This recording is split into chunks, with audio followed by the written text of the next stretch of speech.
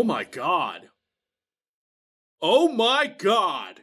I don't know who did this, but like, good job. The world can now see Duke Nukem Forever 2001 in all its totally unfinished glory, because it was leaked. It's been more than 20 years, longer than Duke Nukem Forever was actually in development. And now we finally get to see all the levels that were designed specifically to be included in the 2001 trailer. I'm kidding, but I'm really not. A lot of them were just that. I know it took a while to get this video out, but let's just say I was busy doing other things.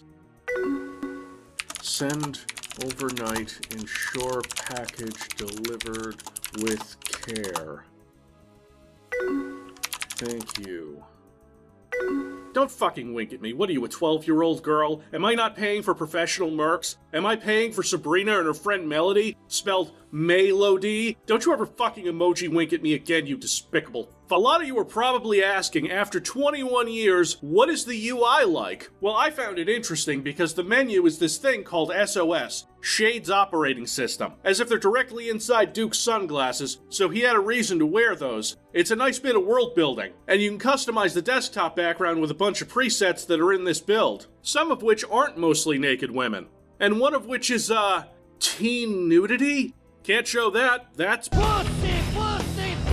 All of this is already cooler than what we actually got. If this was DNF 2011, the Shade's operating system would be like the vagina-wettening ocular undressing system, because I think the longer the game was in development, the more sexually frustrated the team became.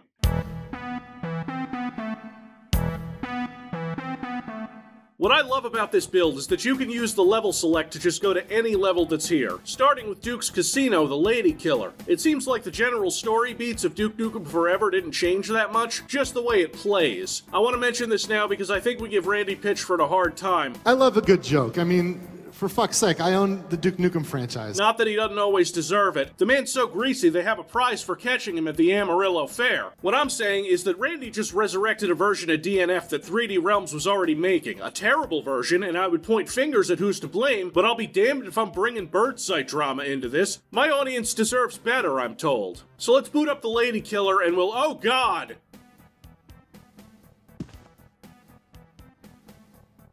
Nice fucking At least there's a jump animation and it doesn't start with pissing.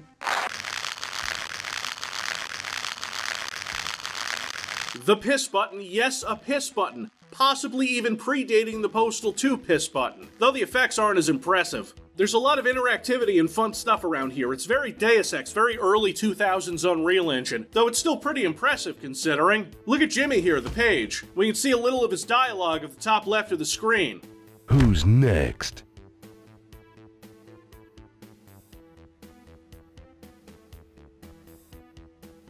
Cool. A lot of this section is actually kinda sorta playable.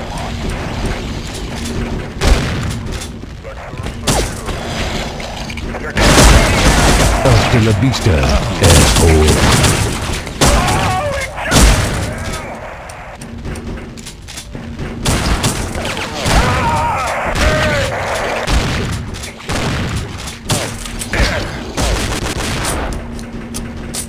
Most of the active enemies in these levels are these EDF soldiers that have been taken over by aliens, and they have cool tentacles that come out of them, and sometimes their eyes pop out when you shoot them, and the gore effects are really, really cool. And I'm not sure how any of this would have worked on a PC from 2001, but it is damn impressive for the time. We've got some interesting scripted events and set pieces inside, like going through Duke's penthouse. A lot of this stuff exists in the final version, but is more wanky and gross. This whole section is hampered by a failure of what I assume to be modern graphics drivers interpreting whatever this shit used to be with the fog and the rain effects making the rooftops unplayable for me.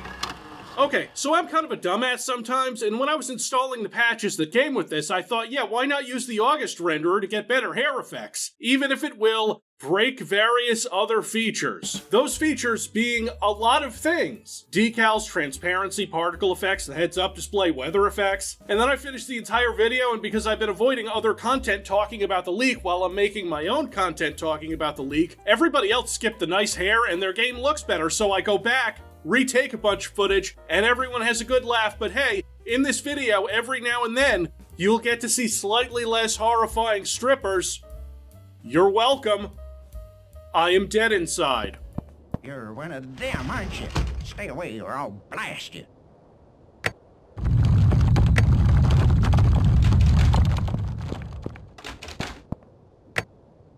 My Kung Fu's the best. Oh, Mr. Nukem, am I glad to see you? Pretty near gave me a heart attack there.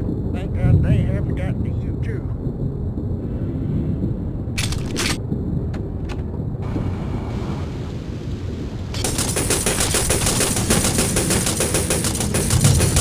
You see this? Remember in DNF 2011 when there was literally no tension because you were walking around and nothing was fucking happening, and you didn't actually shoot at an alien for a while? And the first ones you saw you had to throw trophies at? Yeah, here it looks like two things are happening. One, the aliens are actually trying to kill you. And two, they were really trying with these effects and set pieces. This glass shattering effect, these falling curtains in 2001, but this is still a jank-ass build, so here's Deadite Duke admiring himself in the mirror. Duke's looking good. Check me out in the mirror. I'm hot. Look at my ass. You want to touch it, don't you? There are sections that you can play right through with level transitions and all. Here we're in this maintenance area being attacked by alien-controlled humans, and while I'm going to talk about the absolutely stupid number of functional weapons that exist in this build in its own chapter a bit later, Duke's Golden Eagle warms my fucking heart, and it's a crime that it got turned into a pea-shooting 1911 in the real game. Oh, 9mm? Not an eagle, obviously, but is this a Desert Eagle either? Because it says it fires fucking 50 cals. Desert Eagle. .50.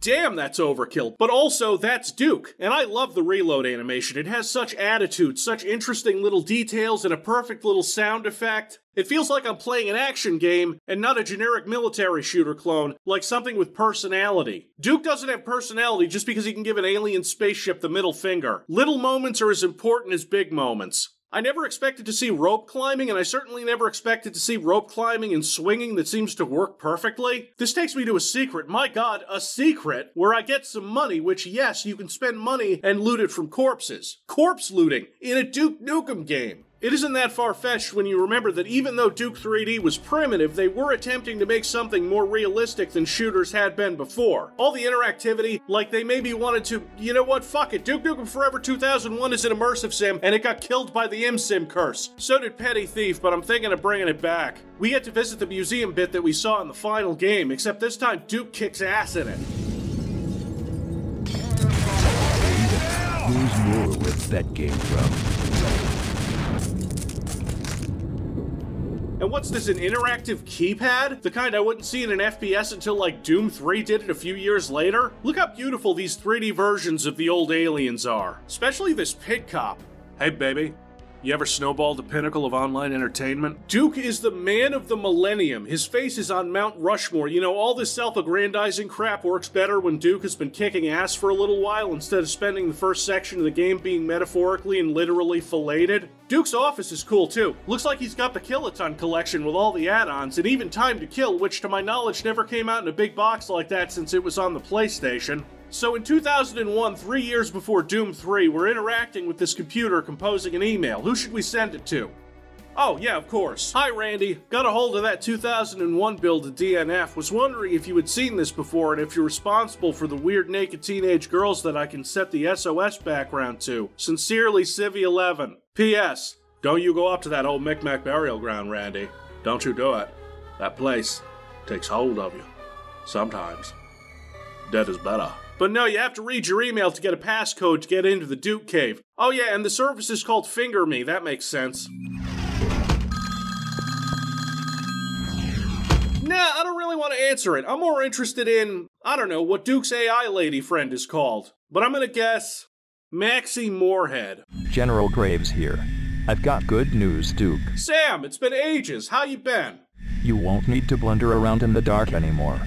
Our engineers have developed a night vision upgrade for your shades, and we are uploading it to you right now. Let us know what you think.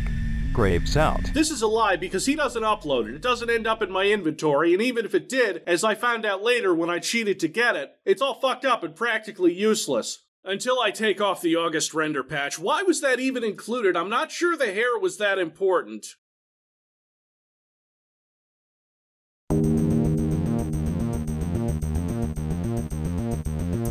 I've got a nice punchy shotgun now, and I'm in a burning hotel actually saving people. Not this guy, though. Not him. I'm a little angry that this game never came to fruition, reportedly, because didn't like that the engine didn't have stencil shadows like Doom 3, and, hey, neither did Half-Life 2, and people loved that game. PC Gamer said it was the best game of all time. It didn't matter. The fact that they scrapped this primitive but promising game that had so much more going for it than the fucking...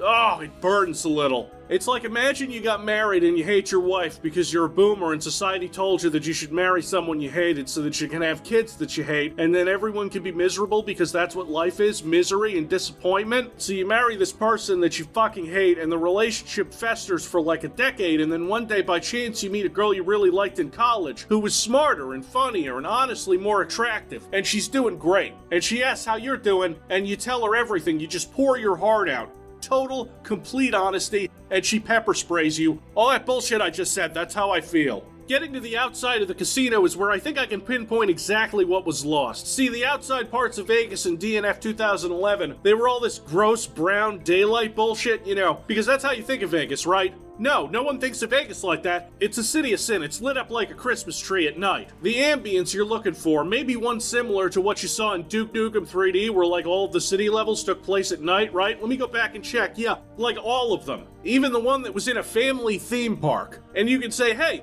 maybe this tone was influenced by some of those 80s movies that Duke himself was influenced by, like The Terminator, and many John Carpenter films, such as Escape from New York, Lest They Live, because that was heavily a daytime movie, but still, if you look at that kind of stuff and you see that darker, grittier, urban tone that everyone was going for, that's the vibe, that's the mood. That's the one that fits Las Vegas, and they knew that, which is why this whole build has Vegas at night. And why they obviously tried that shit first. Duke Nukem inhabits a world that I would call seedy. It's a little greasy, right? It's a land of strip clubs, adult bookstores, porno theaters, where this buff cartoon man who is, let's face it, lecherous, a bit of a man whore, likes to indulge himself in this world, but also will fight tooth and nail to protect it from an alien race that is objectively worse. They stole our chicks. It's simple and occasionally childish, but it's pulpy anti-hero stuff. Duke Nukem is a lighter character than the world he inhabits. The entire dynamic was flipped in DNF 2011. The world was just as cartoony and stupid as Duke. He is a flippant, often needlessly destructive force in that world where everyone calls him a has-been, and he's out to bitterly prove otherwise. People are either fawning over him or being irredeemably evil. In DNF 2011, Duke Nukem is the world, but before that, he only inhabited the world, and his ass-kicking to save that darker world was relatively heroic, whereas later it felt like he was mad the aliens were breaking all his toys. I think that being king of the world was the worst thing to happen to Duke. Sometimes I like to take a holistic approach to video game analysis, and the differences between this game with all its cool style and fun stuff versus the trend-following 2011 version may be related to the environment in which they were both created. See, the 2011 version was started by people who watched all of this cool stuff they were passionate about making get thrown out the window.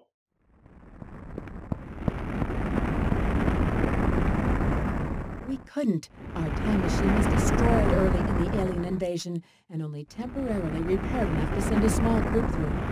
Scientists that could completely restore the time machine have been kidnapped by the aliens to work on some secret project.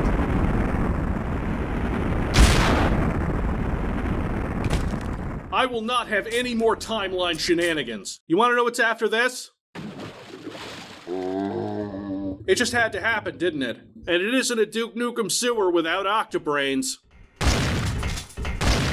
Look at him. This is really quite good for 2001. After the sewer is some more Vegas stuff, some other casinos, one of which has a volcano with an animatronic dragon in it. What are you doing in the exhaust tube? Stay right there while I shut this thing off and open the safety gate. I can't seem to turn it off. Oh yeah. I just need to press the...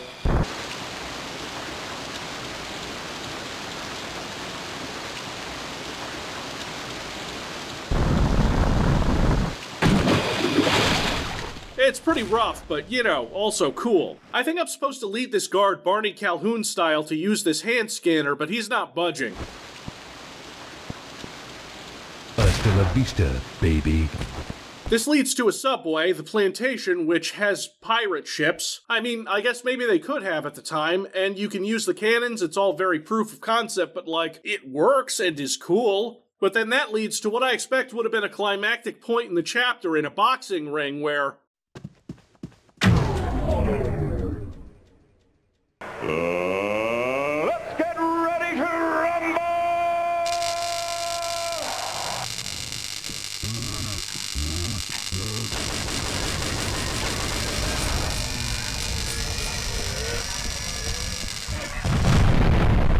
You... what? It starts waves of EDF soldiers, then just stops after 2 and lets you leave. What's next?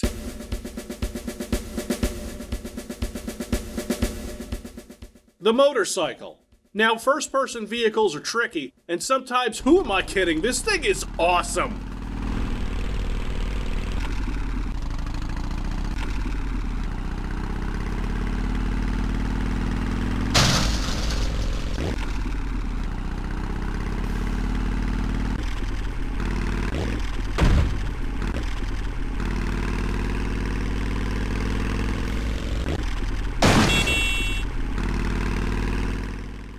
This thing makes Half-Life 2's buggy look like a golf cart. I saved this for now because, okay, there are a lot of weapons and items in this, a lot more than were in the finished version. And I'm using this mall level as a place to test these out because there's not a lot to talk about besides that. Your pistol, we've talked about it, it's great. It has 2 more ammo types, hollow points and piercing. We've got the classic Mighty Boot, the Evil Dead chainsaw that only kinda sorta works. The shotgun also has alternate ammo, acid shells, which deal continuous damage.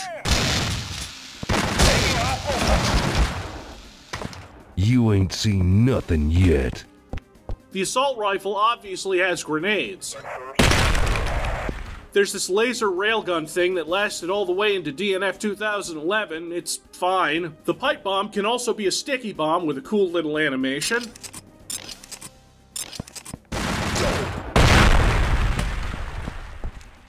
We've got the RPG again, and that also has a secondary that I'll show you later. The Shrinker, which...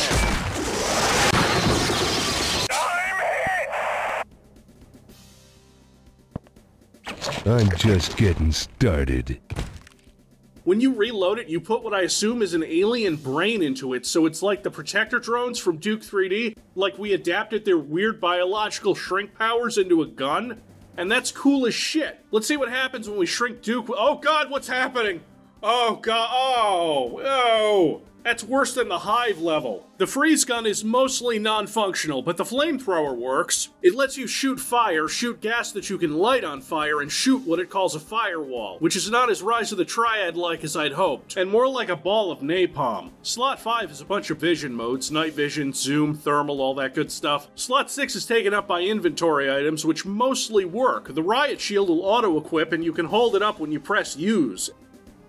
There's also some kind of hypodermic that will inject you with steroids. And of course, the jetpack. In fact, a lot of the stuff that isn't levels or enemies, just the bare bones gunplay stuff, movement, vehicles, all that, great. Solid. It gives me faith that people will turn this into an actual game. They might say that this was all just built for the E3 demo, but man, these weapons are pretty damn satisfying to use. I'm sure they would have trimmed it down a bit, maybe lost the weird piercing rounds on the pistol that sound like a fake movie silencer.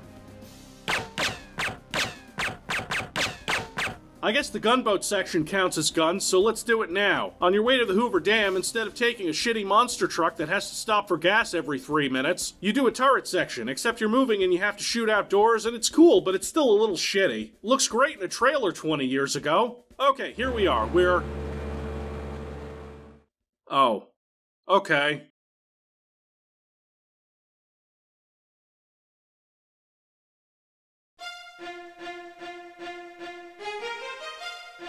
There is very little to see after this point. Barely anything to play. It's all placeholders and ideas that are kinda roughed out, another chance to ride the motorcycle, and a donkey.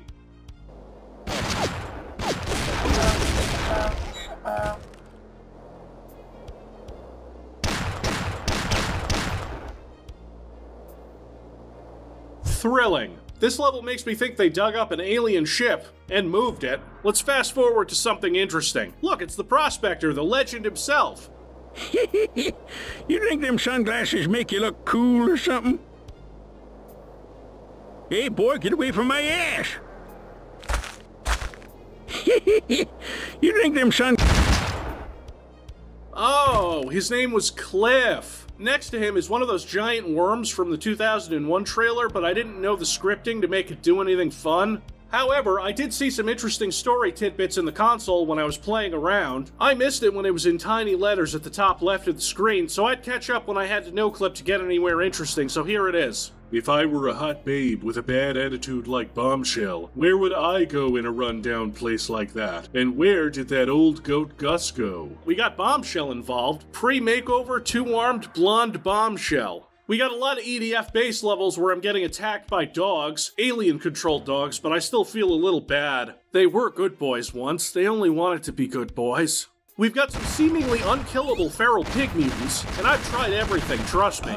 Except, remember when I was going to show you that alternate fire for the RPG? Because they finally gave Duke a nuke!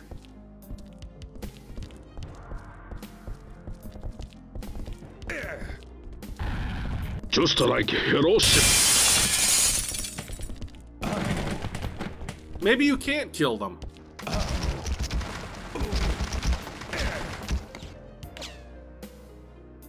This is the Independence Day ship blowing up buildings level.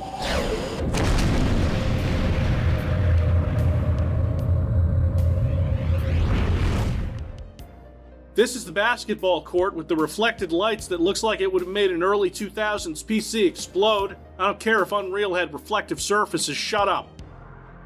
If I can't get this car fixed, neither one of us will be getting out of here. See if you can find someone to let us get inside the garage. Okay, so this is a Total Recall reference. Hey, I know this classy place where you put quarters into the bed and...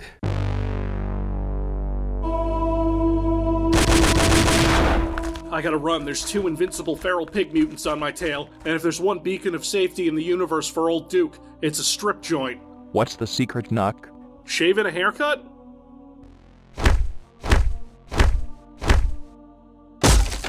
Yeah, what's the secret knock? I didn't even put those text-to-speech voices in, they're just here, and they're so eerie.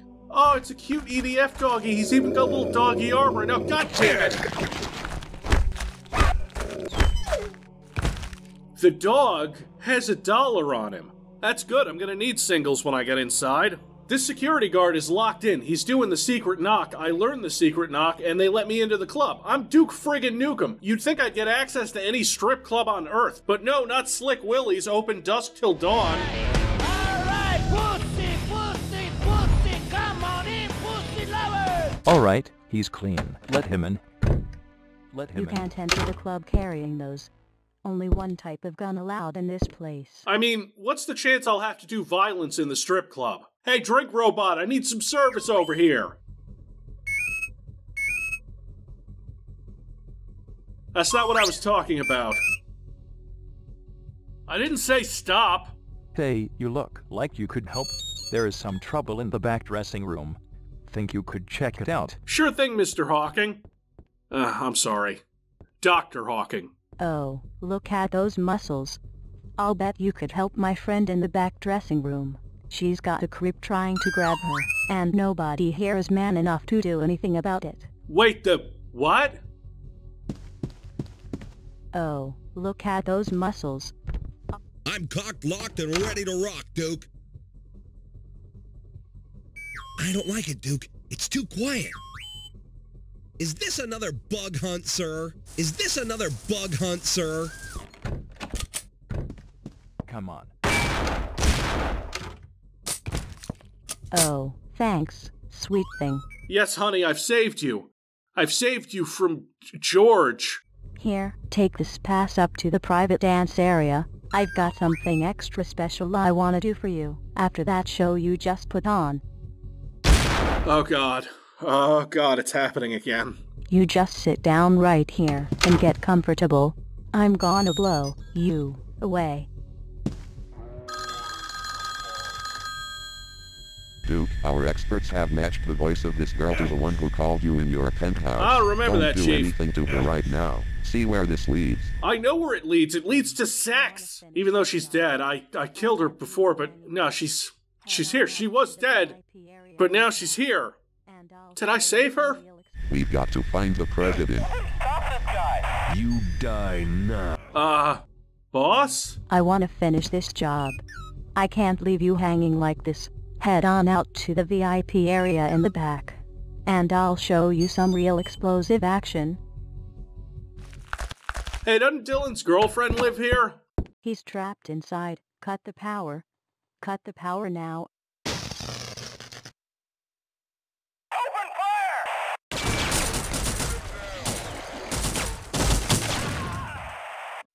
Idiot. Can't you hold your fire for a few more seconds? So, looks like we've got you now, Nukem, and we're gonna fry your ass. Fill the place with bullets and detonate the sticky bombs. Oh god, I guess this is better than the dead-eyed strip scene from the other version, but... I gotta get out of here.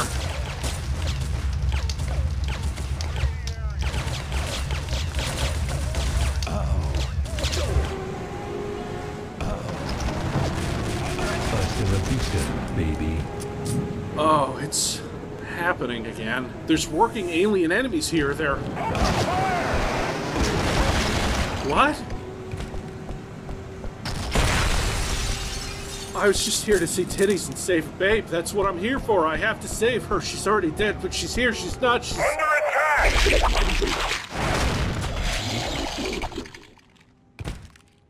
What year is this?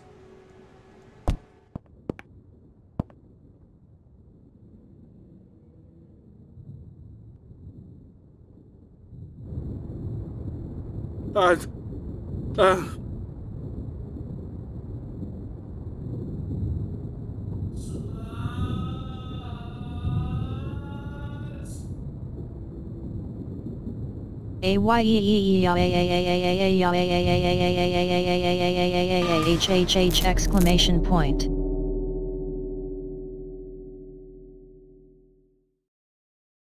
Why is it always Twin Peaks?